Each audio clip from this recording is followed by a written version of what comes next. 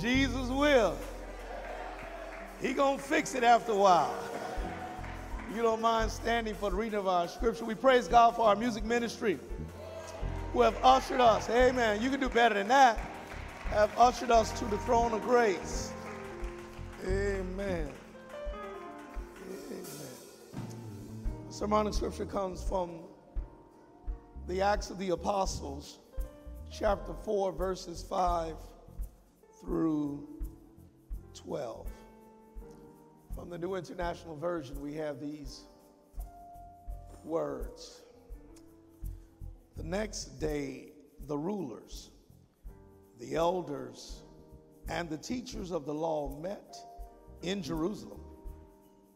Annas, the high priest, was there, and so was Caiaphas, John, Alexander, and others of the high priest's family. They had Peter and John brought before them and began to question them. By what power or what name did you do this? Then Peter, filled with the Holy Spirit, said to them, rulers and elders of the people, if we are being called to account today for an act of kindness shown to a man who was lame, and are being asked how he was healed, then know this. You and all the people of Israel, it is by the name of Jesus Christ of Nazareth, whom you crucified, but whom God raised from the dead, that this man stands before you healed. Jesus is the stone you builders rejected, which has become the cornerstone.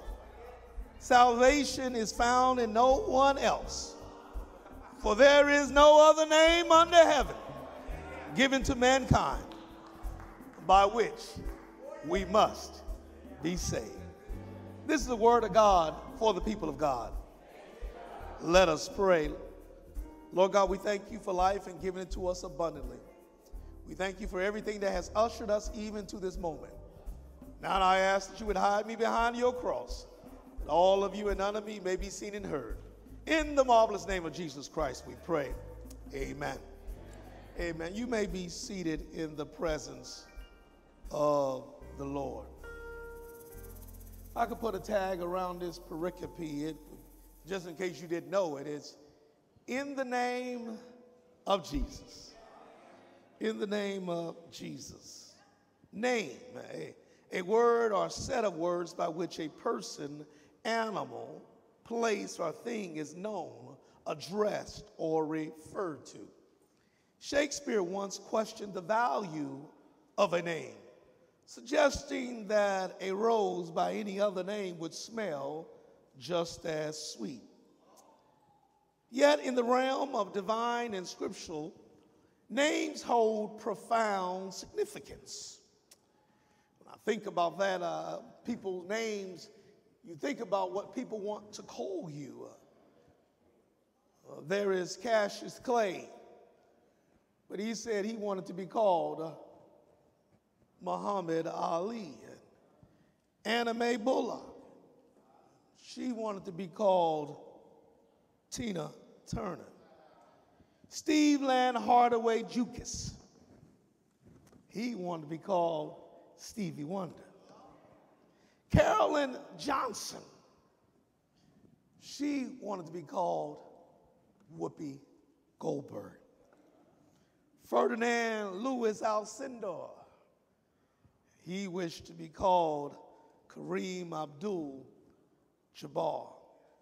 Y'all not helping me, so I'm going to give you one right now easy. Sean Corey Carter, he wanted to be called, see, I got that, Jay-Z. Look at that. He said, you should have started with Jay-Z. Beyonce, she just don't ask Beyonce. Think about your own name. It's so powerful that your brain can hear someone speaking your name in a crowded room. That's be careful. Just call me him. Don't talk about me in this church because I can hear. Him did it. Don't say Adolphus, because I hear that name everywhere I go. Adolphus means noble, majestic, and wolf. Have I lived up to my name? Adolphus. Are you proud of your name? I am Adolphus. Took me 54 years to get here, but I am Adolphus. I hated it when I was growing up, but I'm Adolphus now. But within the Bible, names are not mere labels, but are declarations of identity and destiny. Jacob's name means deceiver, and Peter's name means rock, and Isaac's name means laughter, and Moses' name means to be drawn out. Each reveals how names can embody character and purpose. But above all, these stand one name that surpasses time and human frame, and that is the name of Jesus. It is through his name that true power and salvation are made manifest. In Genesis, we hear in the first verses that God said, let there be light. And there was light. Think about that statement logically. God named the thing before God created it. Ponder it. You hear what I just said? God named it before he created it. See, naming seems a necessary first step toward creation. God names it, then it happens. That's why I'm so glad when God speaks a word over my life. That's all I need God to do, is to speak a word over my life, whether it's healing, whether it's restoration or reconciliation. When God speaks a word over my life, the Bible tells us that God's word shall never return to God void. Here in our text this morning, it actually is a continuation of Acts chapter 3. Acts chapter 3, there they are, Peter and John. They're on their way to pray. They're on their way to the temple, going to the gate beautiful. And I love it that they're on their way to pray. Because what happens, beloved, as we start our days in the morning, you ought to begin your day with prayer. Because prayer will put you in the proper position. And some of us wonder, how can I make it through this next day? If you don't see, we pray when our things begin to go wrong. We pray when we think we're going to miss the flight. We pray when we want to get the job. We pray when we're about to get something to eat. But I'll tell you, if you want to start your day out right, before you get out of bed, the moment you open up your eyes, you ought to whisper a prayer and thank God for the opportunity that you get to see another day. Because watch this, if God used God's cosmic energy to get you up in the morning, then God's going to use that same energy to sustain you throughout the rest of the day. Here they are on their way to pray. They go to the gate beautiful, and there they see something that is quite ugly. A paralyzed man, a lame man who was there begging. That's what they see on their way to pray. How many of us have seen somebody that was destitute on your way to church? How many people did you pass on your way to church who were down on their luck and down on bad times? But we kept on going because I got to be on time. I got to sing. I got to usher. I got to teach. I ain't got no time for this. But here they did. They paused, and all the man wanted was some money. What Peter said to him, silver and gold I have not, but in the name of Jesus, I declare that you would rise up and walk. And that's, beloved, sometimes that's all you got to begin to do is just speak a word. Because sometimes you can't give nobody a dime.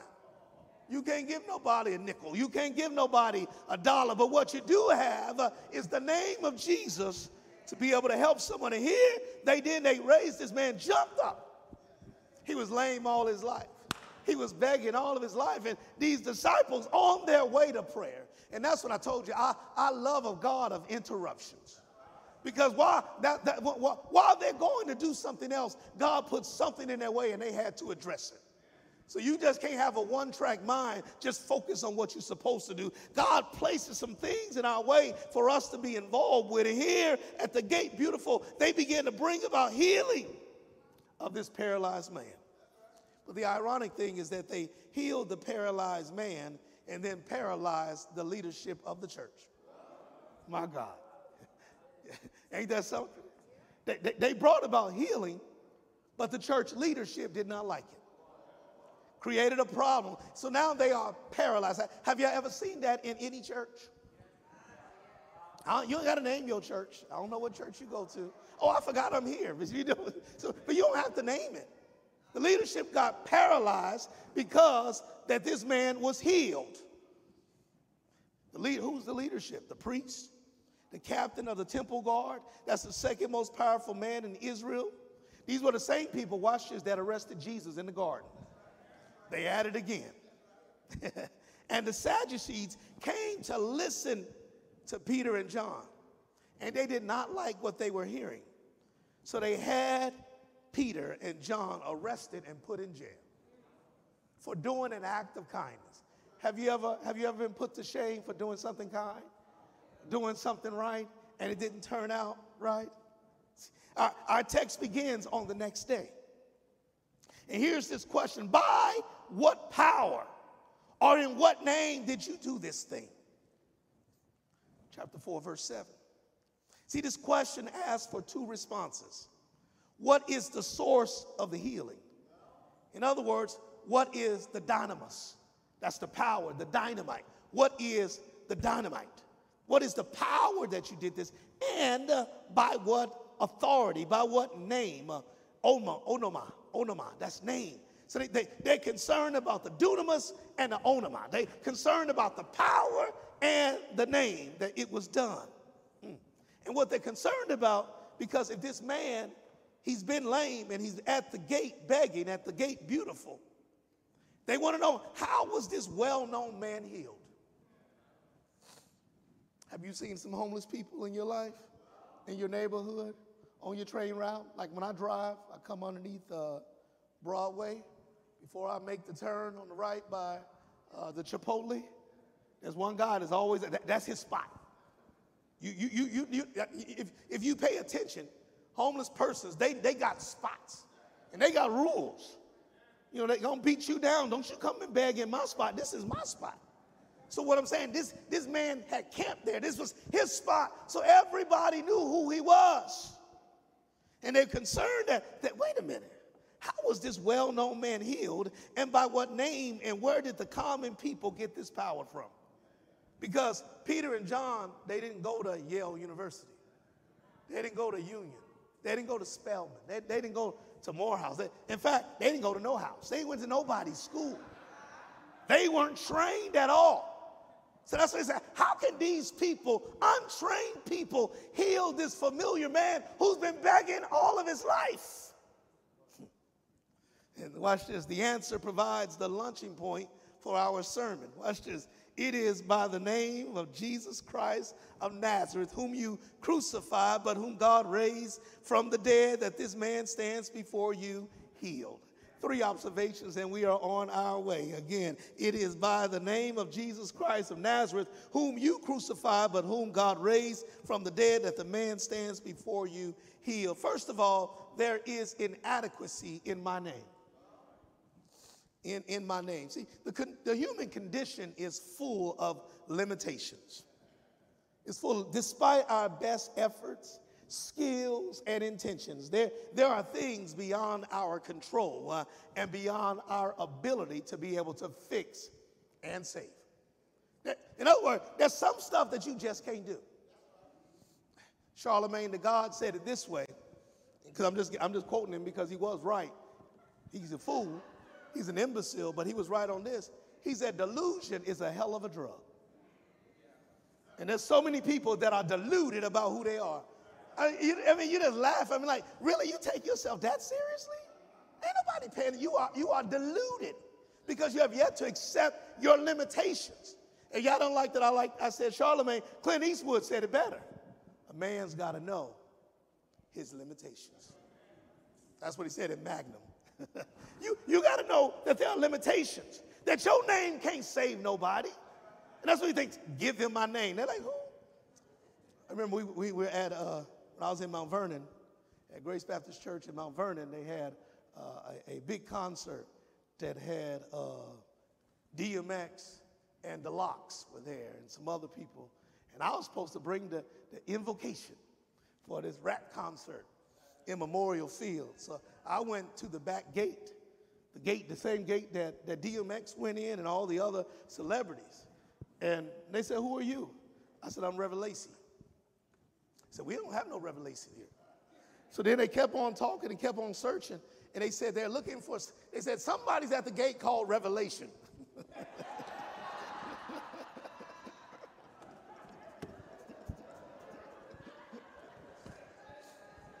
I said Reverend Lacey. I didn't say no revelation. That's why they wasn't letting me in, because they would look. They said, we ain't got no revelation. There's a book in the Bible called Revelation, but he ain't here.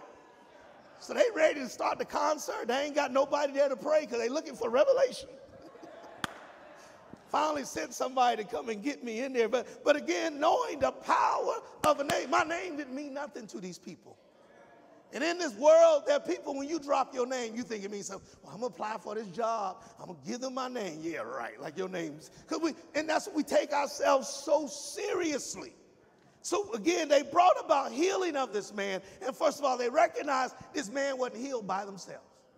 And some of us, we get to play church.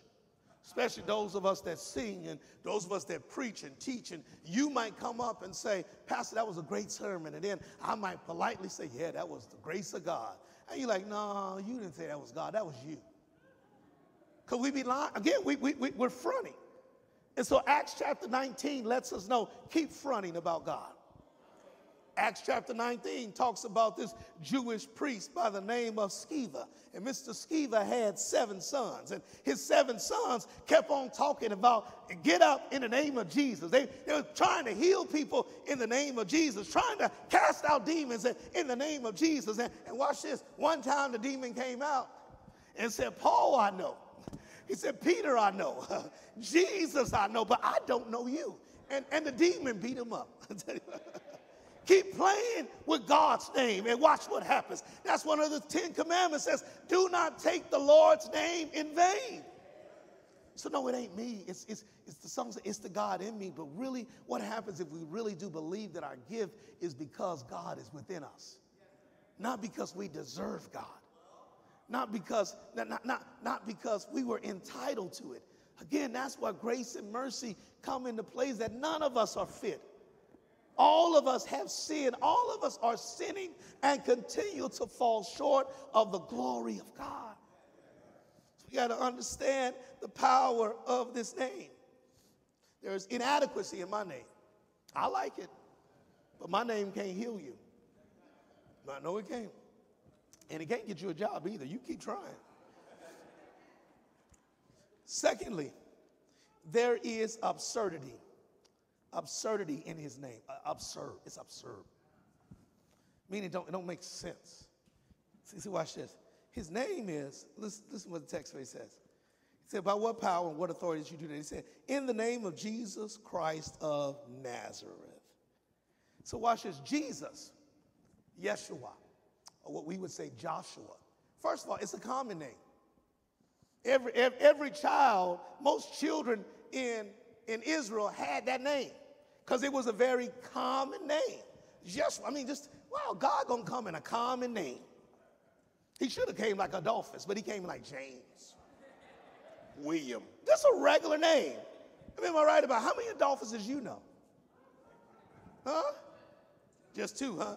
Just 2. Just 2. Do you know how many Jameses you know? How many Bills you know?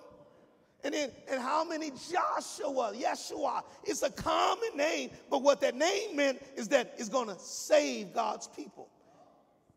God is salvation. So he had a name of salvation, but it was a regular name that every boy had. It was like, wow, is God going to do something? Can God do something spectacular?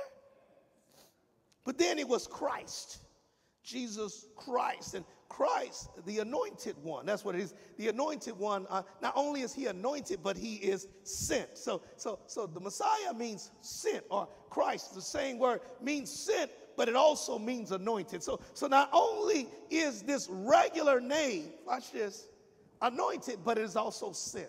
So there's still a guiding power that God is still involved in it. And that stuff can make sense. And that's what I would just say. You know, that's what we just say all the time. In the name of Jesus, we stop there because that's just the best. Sometimes say, in the name of Jesus Christ, our Redeemer. In the name of Jesus Christ, our soon-coming King. In the name of Jesus Christ, who is our Alpha and Omega. All that stuff sounds great. That makes sense. But what's absurd is that he said, in the name of Jesus Christ of Nazareth. First of all, he wasn't born in Nazareth. He was born in Bethlehem. But he was raised in Nazareth. And there's a problem with Nazareth. Because can any good thing come out of Nazareth? Nazareth was a backwater. It was an armpit of a city. Nobody wanted to go to Nazareth. And that's where Jesus comes from. Jesus not from Jerusalem, not from Rome, not from Athens, not from Addis Ababa. No, Jesus is from Nazareth. Remember when you were dating? I know it's a long time ago, but remember? And first time you brought him over or you brought her over and your parents want to know where they from. And you knew there's certain areas of town they better not be from. If they're on the wrong side of town, no, you can't be hanging out with them. They're on the wrong side of town. You can't be doing that. You can't be bringing that boy over here. No. He casing the house. You can't bring him over here. You know what they do there? No. And I'm just saying, Nazareth is not a great place. And so here, our Savior has a regular name coming from a raggedy city. But yet there's power in that name. That's the part that I love about God, because God don't make sense, and God don't try to make God's self make sense. And that's why I believe there's always hope to even the lowest of us, is because when God shows up in the worst of conditions with all of God's godness. So let me again, remember, he came out of wedlock, born in a stable, and laid himself in the same place where animals are raised, a manger, by a teenage mother, and then he becomes a refugee going to Egypt. Now, you can't hide no white boy in Egypt. That's where he is. On the run, a life on the run. And now here he is. It's under this name that we're going to be saved. Jesus Christ of Nazareth. It's absurd. It doesn't make sense. And let me say this, and I'm about to blow your mind. If you can explain what God is doing in your life, then God is doing nothing. Let me say it for this side. God don't make sense. And if you can explain what God is doing in your life, then God ain't doing nothing. But all I know, when God does something, it don't make sense. Because God can make your enemies take care of you. God can make downtime great times. God can take you out at the same time, bring you in. God can take you down and at the same time lift you up. God does not make any sense. God operates in the realm of the ridiculous, of using people who don't make sense. So again, first of all, there is inadequacy in my name. My name is not powerful enough to do anything.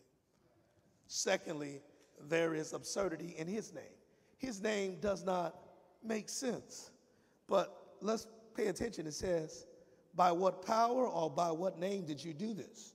They answered, it is by the name of Jesus Christ of Nazareth, whom you crucified, but whom God raised from the dead, that this man stands before you healed. Lastly, there is authority in his name. There's authority in his name. As I said, to do the marriage ceremony, Mark and Joy, we concluded the ceremony by saying, by the authority invested in me by Almighty God, I pronounce that you are man and woman, husband and wife. I said, by the authority that's placed in me. In other words, somebody had to give me authority, because everybody can't marry. I had to get authority to be able to do so. And I want to let you know there is authority in the name of Jesus. See, the authority is the power to give orders or make a decision, the power or right to direct or control someone or something. See, that's what power is. That's what it is. That's what authority is, excuse me. But then, because we are in relationship with God, God gives us a power of attorney.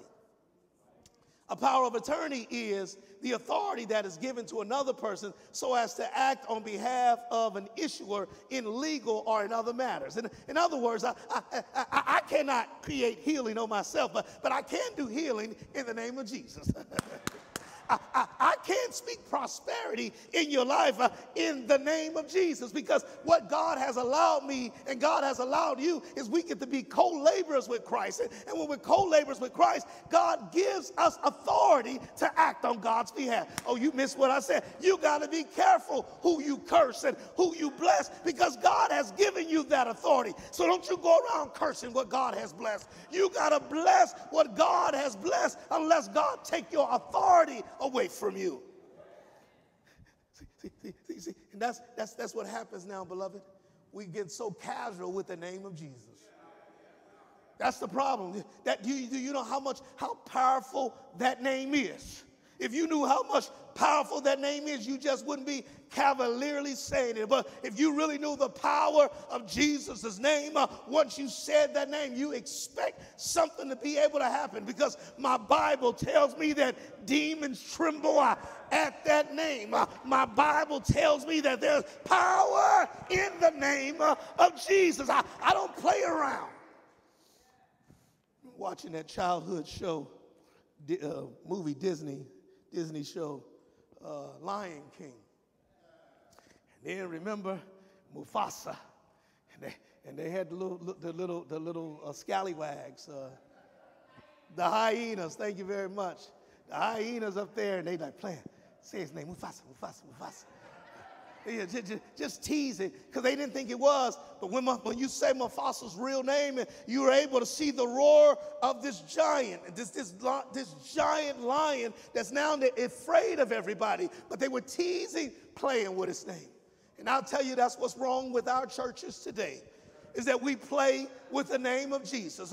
We just use the name of Jesus to a cosign to any mess that we want to do. But I want you to know, when we take serious the name of Jesus, homes will be saved. When we take serious the name of Jesus, lives will be transformed. When we take serious the name of Jesus, finances will begin to expand. Why? Because there's power, wonder-working power in the name of Jesus. And that's what we got to recognize. His name is above all names. And that's why he is worthy to be praised. We say, oh, hail the power of Jesus' name. Let angels prostrate fall, bring forth the royal diadem, and crown him Lord of all. There is a name I love to hear. I love to sing his praise. It sounds like music to my ear. It's the sweetest name on the how I love Jesus. I want you to know that they just say Jesus and believe that there is power.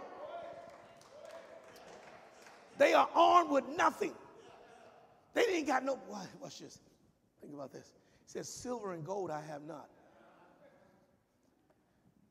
They were broke. I told y'all that. The disciples were broke. And that's a frustrated position, to be broke. I don't like to be around broke people.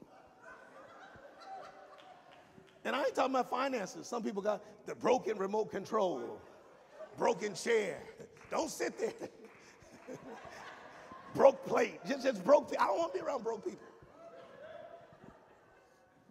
And that's what Jesus was around, broke people. And here these broke people are going to pray. And he didn't lie. He says the man didn't ask him for healing. The man asked for something to get something to eat. He asked for some money. And Peter didn't lie. Peter said, I ain't got no job either. He said, but what I do got is a testimony. You missed what I just said. In the name of Jesus, get up. That's what I want to let you know right now. You don't have to stay broke. You don't have to stay in your rough situation. In the name of Jesus, get up. In the name of Jesus, claim your victory. In the name of Jesus, claim your promise. In the name of Jesus, claim your prosperity. In the name of Jesus, be who God has called you to be. Armed with nothing, they brought about transformation. And I wish you take the name of Jesus with you wherever you go. Watch God change things. So again, in the name of Jesus, there is inadequacy. It's not my name. This is not my faith. In the name of Jesus, there is absurdity because it doesn't make sense. It's a simple name from a raggedy town. But watch this. There is authority in his name. And God has subjected everything on heaven and earth under his name. So when you speak his name in the hospital, in the cemetery, in graduation schools, in the banks, or wherever you are, watch the power and authority of God operate in your life. This is the word of God for the people of God.